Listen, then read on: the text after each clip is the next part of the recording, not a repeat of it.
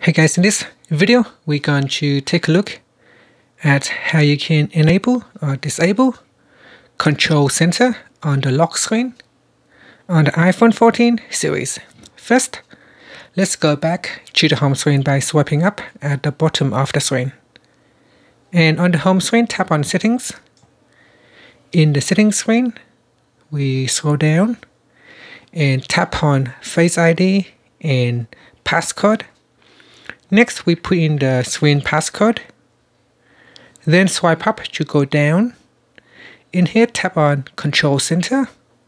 So tap on the toggle button to switch it off or turn it on. Now, if we turn on Control Center on the lock screen, then you can swipe down at the top to open up the Control Center on the lock screen.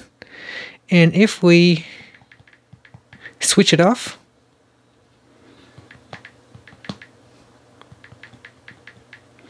so if we turn off Control Center, then you can see on my lock screen, I will not be able to pull down the Control Center. It is disabled. And that's it. Thank you for watching this video. Please subscribe to my channel for more videos.